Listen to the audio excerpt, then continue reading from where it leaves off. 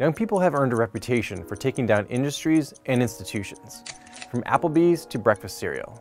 And although many of these critiques are exaggerated, the effect that young people have had on organized religion is indisputable. More than 4 in 10 young people are religiously unaffiliated today. It is the most common religious identity among young adults, and a new survey suggests that these religious changes may be permanent.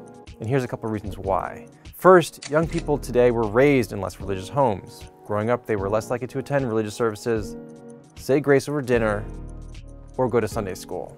The young adults who've left their childhood religion are also leaving early, mostly during adolescence.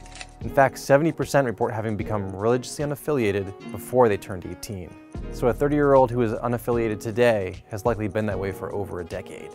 Finally, due to the rise of online dating and the sheer number of secular romantic partners, secular couples have now become more common, reinforcing secular identity and beliefs.